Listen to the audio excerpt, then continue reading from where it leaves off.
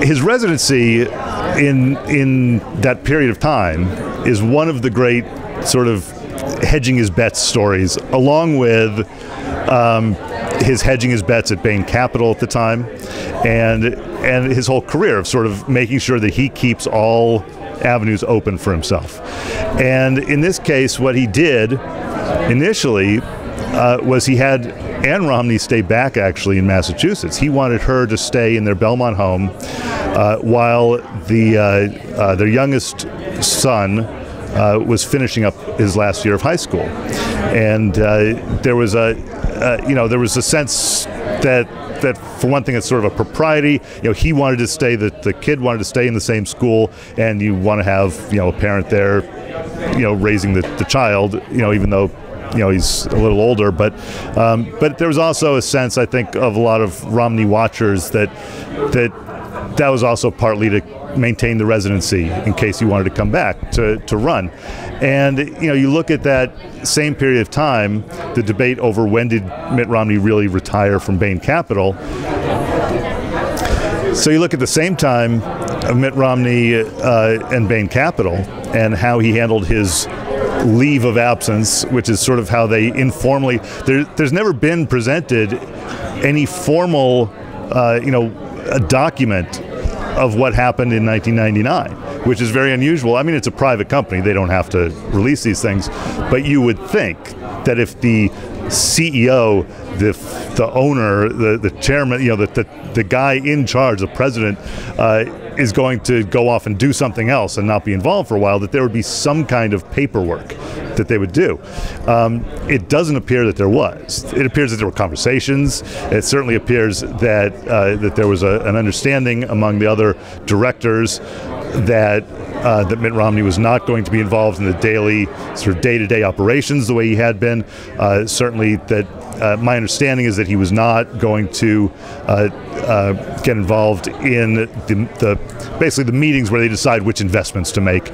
But he retained all of those official positions and all of his holdings.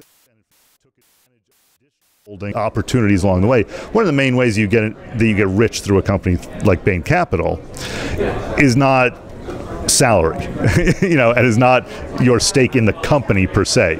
It is the opportunities that you have to make commissions off of the deals that are being made, but also to buy into the deals that are being made. And so there's a lot of that. When new Sankaty, which is one of the sub companies, it's a very complicated corporate existence. But as they opened up new funds, he had the opportunity not only to be technically the owner and CEO of those funds. So all of that was sort of to hedge his bets so that he had his options open of whether to go back. If things hadn't gone well with the Olympics, maybe he just goes back and takes over again. But in the case of what happened, where he wanted to run for office and leave the company permanently, he could sort of rewrite what the deal was going to be. He was in a position to do that, and that's why you hear a lot about the retroactive retirement of 1999. That's exactly what it was. In 2002, or 2001, 2002 timeframe, they over a period of time negotiated the details of his 1999 retirement, which set him up very, very well in terms of his and his family's financial future and his stake in the company, which is ongoing. Mitt Romney's challenge in trying to win the presidency without revealing very much of himself is one that he has dealt with in the past, but he's never dealt with this kind of scrutiny.